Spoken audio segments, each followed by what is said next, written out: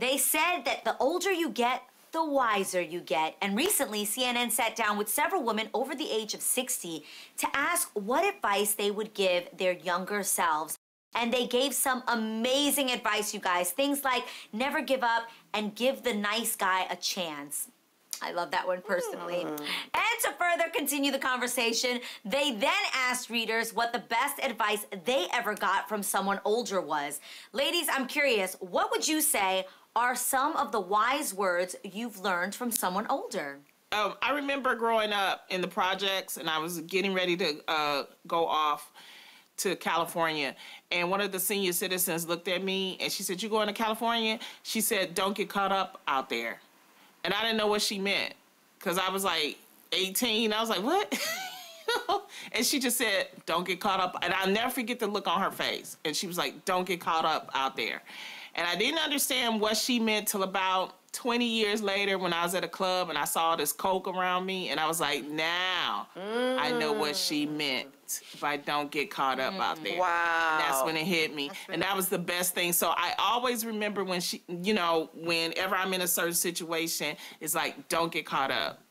That's really great advice. I think for me, when I left home at the age of 17 and living in New York, my great aunt said to me, if you ever go out and you put down your drink to go dancing, to go to the bathroom, to go talk to somebody, don't ever pick it back up. And let me tell you, to this day, I am very, very careful of where I put my drinks down and where I come back to. Save your life. Because you know what? A lot of things could have, totally, a lot of things could have happened.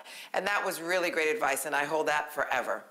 You don't want to peel Cosby, I'll tell you that. Oh. That ain't it. Oh. Let me tell you, I had two things. One, and both of them are from my mother, funny enough.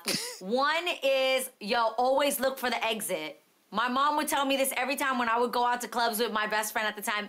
Like, we literally would go out to clubs and she would always tell me, first thing you do, Adrienne, look for the exit. That, and the other thing she told me was, similar to what Lonnie said, was always remember who you are. Like, when I would leave my house, literally to go on tour, to go on trips, my mom would look at me and go, Adrienne, you remember who you are. And this is so random, but you remember when airplanes used to give you headphones and you could plug in and listen to the radio stations? Yeah. You know, I have a fear of flying, so I would listen. And one time on the country station, there was this song, and the lyric was, I am Rosemary's granddaughter, the spitting image of my father, and when the day is done, my mama's still my biggest fan. It's a song.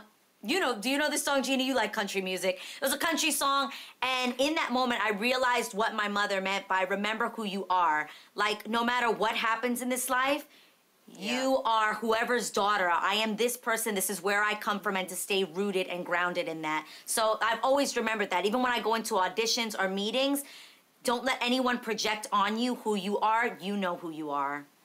That's from the Lion King, too. The daddy said, Simba, remember who you are. There you go. Was that really in Lion King? Why? Words, yes it was, yes it was. Words from, Why is she our friend? Of the what? I heard this once from my dad's mom. She's passed already, Banoy. But she once told me to choose the energy that surrounds you wisely. And I was like, what does that mean? Like, it's just too, it felt too deep and too much thought to put into that. But then she told me the ending later on when I turned 18. She said, choose the energy that surrounds you wisely. I said, Banoy, you already told me that. I don't know what that means. And she goes, because it will become you. And it followed me, and when I turned 30, what she meant was the people you hang out with, the conversations you have, even basic things like the Instagrams you scroll, every energy that you let into your aura, it actually you listen to, the TV you watch. Everything, the music, the way, the trends, things that other girls are doing, everything will become you unless, and you've got to fight so much harder to push it out. So as you get older, as you guys all know, because we some old bitches up in here, you start to be selective about your energy, and you can actually be more, more present and be more positive in your life. So I'm thankful about that. So I'm allowing all three of you guys in my aura. Me too, and always have clean underwear. My mother used to always say that part, yes. Always. Or flip it inside out if you're in a rush. I'm just kidding. No, oh my God. Because if you gotta go to the hospital, we all know this. If you could find out how others really see you, would you want to know? A user on Quora recently asked, who people would choose to see how they really come off to others. And the answers range from grandparents, close friends, and even your worst enemies. So ladies, we all know that we think we come off, how we think we come off to others, but who would you want to see you in their eyes? Yeah. I'm thinking about it. You know what? I think it would be a great thing. Like if we could do that for like one day, everywhere you go, you could see yourselves. I think not only would you learn a lot, like maybe I'm a little too harsh here, maybe I could be a little softer and rounder here, but I also think that we put so much pressure on ourselves and are so hard on ourselves, we might go, you know what? I'm not so bad. I'm not so bad. See your eyes So from someone who really loves you. Who would you want to? Somebody like a parent? I think my kids. You know, because sometimes, you know, they don't really give a lot of compliments. Every now and then they might say, you know, that was really cool, Mom, but not very much now because they're 13. I would like to hear what they think. And I'd probably cry, too. I'd like to know. Jeannie, who would you want to hear how they see you through their eyes? I know who I don't want, which is my mom, Mama Mai. She's just on this kick lately where she's just, I don't know if she's getting older or what it is, but she's on this kick lately where she's constantly telling me what to do all the time. And I know, because I usually reject what she wants me to do, that she looks at me like, cái con nhỏ này nó không có nghe lời gì hết á, trời ơi, nhìn nó kìa. It's like a whole like, this girl, she don't even listen, look at this girl, I thought I raised something good, but she's so angry with me all the time right now because I don't listen to her, so I don't want to, because she just asks me to do things that I'm like, but what's changed between the two of you? What's changed?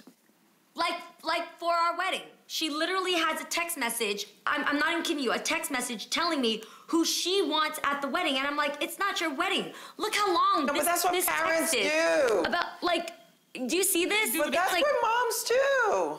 No, it's not okay. I think it's so weird. No, but here's the thing too. She doesn't do this to my brothers. She doesn't ask them to do anything. She doesn't force them. You're the girl. But that's not fair. It gives her more reasons to say, I'm not making her happy. Because she's asking me to do things that I can't say yes to, because then it would be saying no to me. Do you know what I'm saying? Then it just makes me look like I'm not pleasing her. Instead, ask me to take care of the family, make sure that everybody's safe, make sure that I'm keeping in touch with everybody and creating family events that even through COVID, we're still doing things together. Like, things like that, got you, I'm A+, but it's not that. It's like, make sure that you're gonna invite these people, and are you coming to my friend's party over here, and why can't we go here this year? And I'm like, it's COVID, we can't do those things, and so I'm constantly saying no. So I just know that if I saw myself through her eyes, she's like, she would say everything I just said. I think she misses you, and I think that it'll be okay. I think she misses you. That's what mothers do when they miss you. And you're spreading your wings, and that might scare her. Yeah, that's something a lot deeper. So you keep talking to her, because that's my girl.